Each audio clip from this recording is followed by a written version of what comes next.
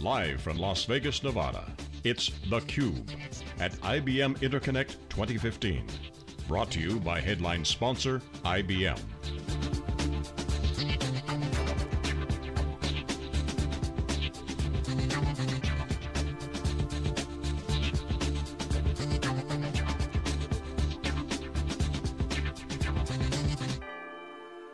Hey, welcome back everyone. You are watching theCUBE. This is SiliconANGLE's flagship program. We go out to the events and extract the signal from the noise. I'm John Furrier, the founder of SiliconANGLE. Joined with my co-host, Dave Vellante, founder of Wikibon. Our next guest is excited to be here. We're excited for her to be here. Jamie Thomas, GM of the Storage and Software Defined Unit within IBM. Great to see you. Welcome back. Yes, thank you. It's always good to talk with you guys. We always say we want to make people feel comfortable with you, but whenever you're on, we always feel comfortable. You're a great person to interview. I always enjoy the talks and have a great time.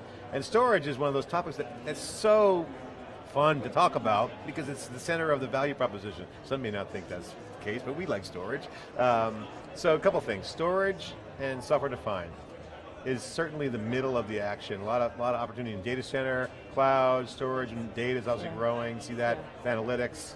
Yeah. We're talking about people are drowning in data. That's a big problem. That's been part of the conversation.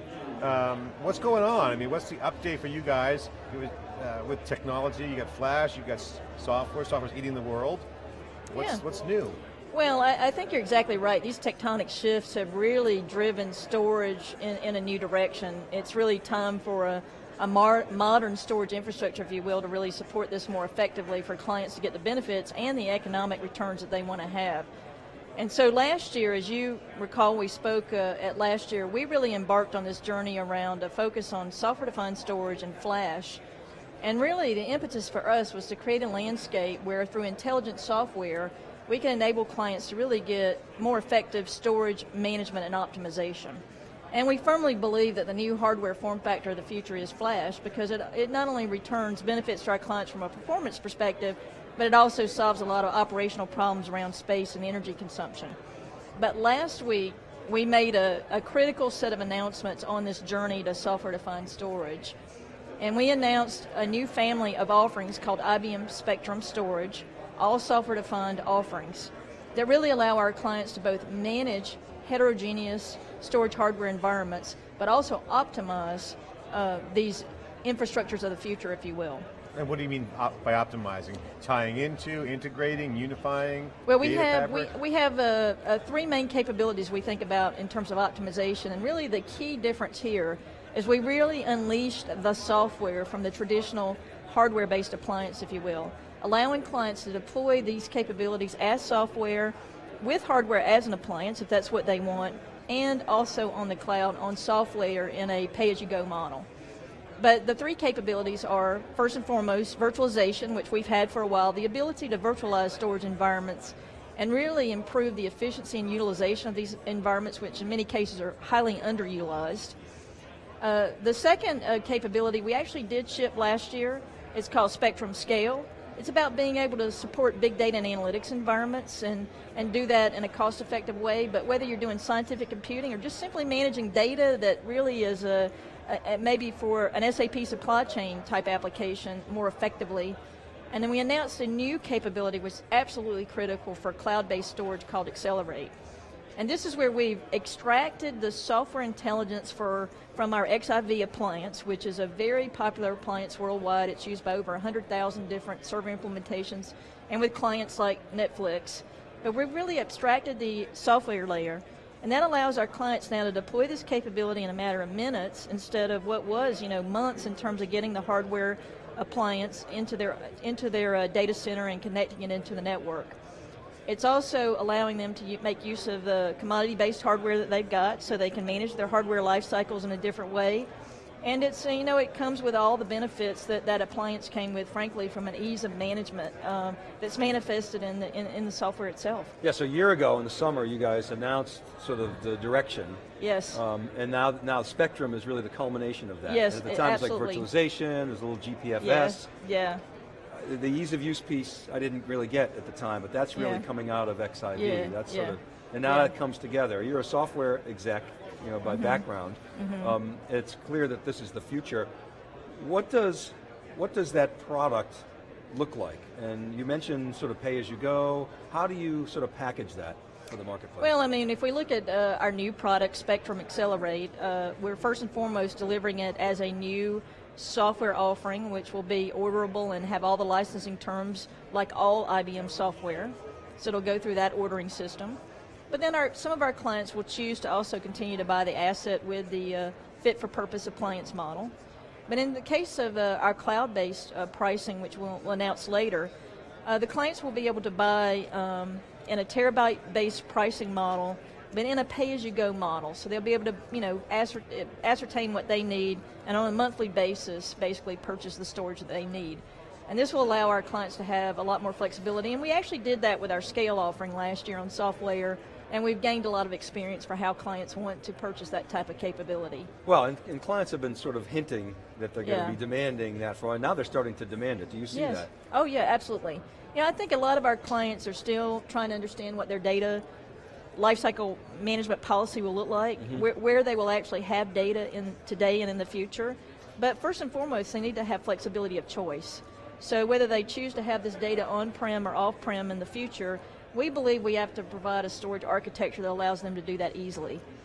And you mentioned heterogeneous before. That's, again, if we go back to the heritage of the SAN volume controller, SVC, and StoreWise, and now it's integrated into Spectrum, that was everybody else's storage and IBM storage. Yes, it was exactly. anyone's storage. Yeah. So that's not just lip service, that's something that you guys have always believed We in. support more than 260 different hardware storage devices, and that's the foundational element of both our virtualization capability and our control capability to build and manage a very heterogeneous environment. So you've backed that up, it's kind of the heritage. So you will go to market and say, okay, whatever storage you want to put on there, great. If you don't want to buy the appliance model, go for it. Exactly.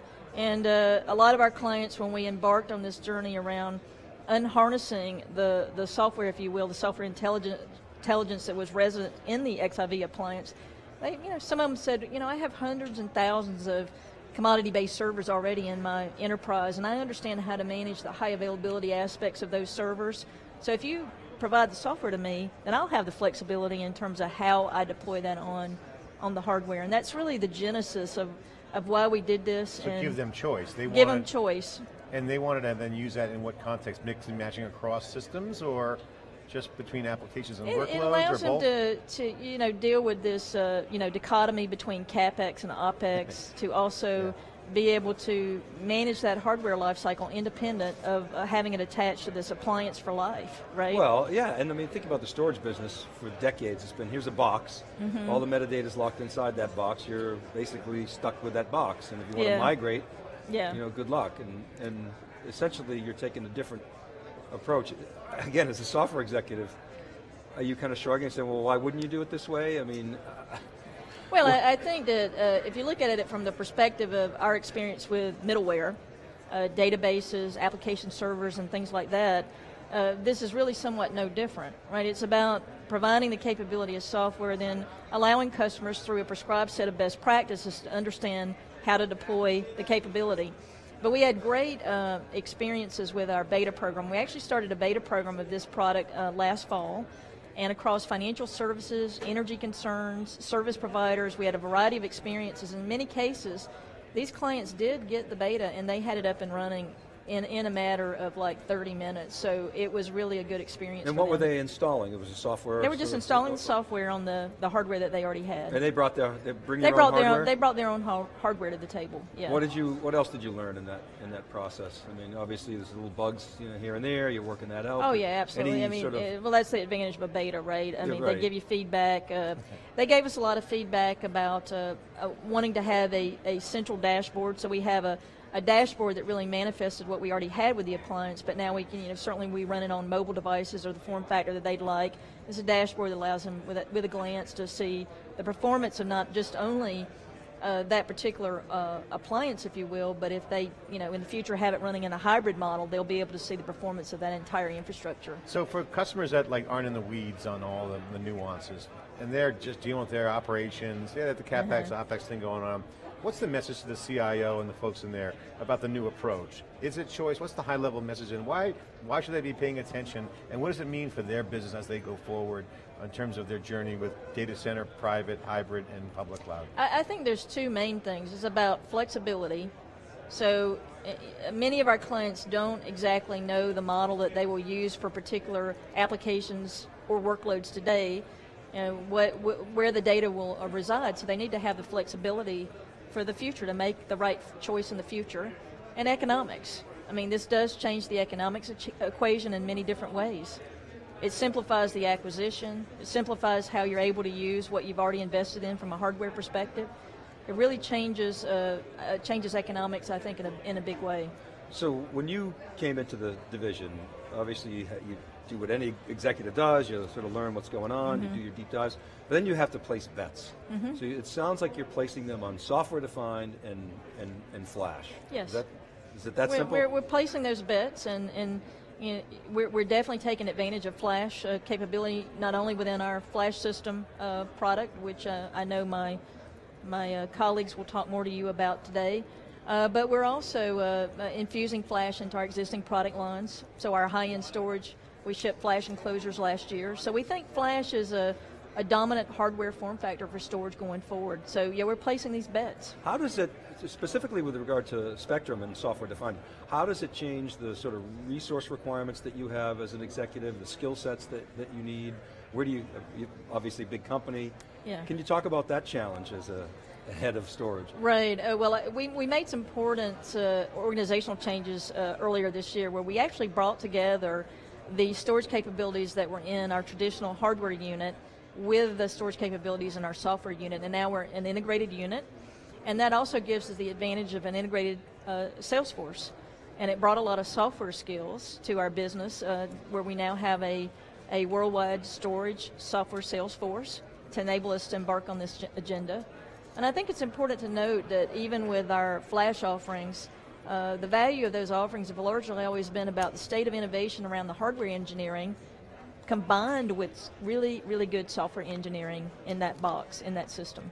Well, it's interesting because I would imagine that most of the engineers in the hardware groups these days are software developers anyway. Yeah, there's a lot of software in everything that we do. Yeah, right. Absolutely. So the competition is always out there doing their thing. They always say power the portfolio. I think you know what I'm talking about. Say EMC, for instance, they always talk about the portfolio storage. You guys are within a big, broader IBM. Big data's huge. You got to be storage. Yeah. What are the key things that you're looking at in terms of new ground to take for the storage group? Obviously, you have the old spinning disk, you got flash, you got tape out there. We always joke, which was going to die first, spinning disk or tape, and tape's still hanging around, but you have to reinvent the future and create that and get in front of that next wave. What is that next wave for you guys? Well, I definitely think that there's a tighter integration that needs to occur between the storage layer and many of these killer applications, if you will. And so to that end, last year we integrated and we shipped our software-defined storage with Big Insights, which is IBM's Hadoop-based distribution. We also see a lot of value with software-defined storage to improve the performance and economics of things like enterprise content management systems. So I think that there's a number of ISV applications and other what I call killer applications that are in this information management and analytics world, where this marriage of software-defined storage is going to be critical. The marriage of the two assets together will be critical. So create solutions, exactly. So the marketing buzzwords out there are data lake. I introduced the concept of data ocean, which is getting a lot of traction, trending on Twitter. Lake seems batch. It seems like you have big lakes, you have Lake Tahoe. The waves can be as high as 6 feet, but the ocean's different. It's dynamic, it's more real time. So some say, it's web scale, it's got unpredictability. That's the new data model that the future's around the corner. What do you think about those two terms, data lake? What does that mean to you? And what is this data fabric that's going on? Because that seems to be where storage, software, is getting a lot of action in terms of where people are making bets on. Software-defined storage and software systems are all about managing low latency data, bringing it from the data warehouse, putting it into real time. You guys got some amazing in-memory stuff happening. So software is going to be smart, but also it's got to move data around. Well, I think one of the key factors that a lot of our clients desire, though, is the ability to extract intelligence from this data without moving it around, right? Because moving it around really is taking up an incredible amount of network bandwidth. I've been in meetings where the network guy is saying, wait a minute, this has got to stop. So you mean the data moving around? Yeah, the data. Fruit. Yeah, exactly. Data moving around is taking up enormous bandwidth and actually slowing down. Yeah, slowing down just move the data processing. Around. Is that the approach? Well, the approach we took with our scale product is really about the ability to ingest the data wherever it resides, right? So the ability to access that data, whether it's on a disk-based system or a tape-based system, and do that in a seamless way. And we created that approach, and that really was derived from investments we made over a period of years to power things like Watson, right? Yep. This incredible ability to ingest data, gain insight from it, which, as I said before, is valuable in scientific computing, and there's many examples of that in life sciences and things like that, but also in just applications where there's a huge amount of data that's perhaps going through a supply chain, like an SAP application, right? Well, and that's your file system expertise that allows you to do that as a critical piece of what you're doing now. Okay, let's look out 9 to 18 months. What do you want to accomplish with this group? What should we be watching as observers? Well, I think that our key focus right now is working with our clients to make sure they get value out of what we've announced. We've announced a very rich set of capability in both software-defined and flash. We want to enable our clients across many industries to get what we think are enormous benefits, both in cost savings and business performance.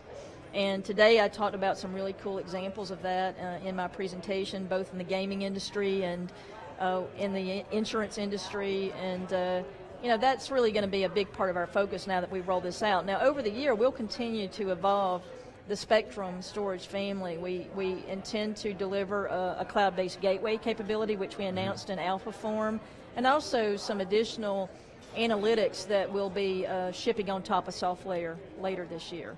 So the family, the beauty of this, the family, is because of the way we've designed it, we can more easily ship capability as it gets through its beta test and is ready to go to market. We'll be able to plug that in. Spectrum's the family name, right? Spectrum's the family name. And market behind that, more software defined, and make the customers choose is the key strategy. Yeah. Okay. And it scales, layering, I'm hearing layer in features and functions as you go on, not have to reinvent the wheel every time. Exactly. Slow down R&D. Yeah, we really are wanting to, one of the things we know we needed to focus on was agility, right? Agility, but with the right, meeting the expectations of our clients at the same time.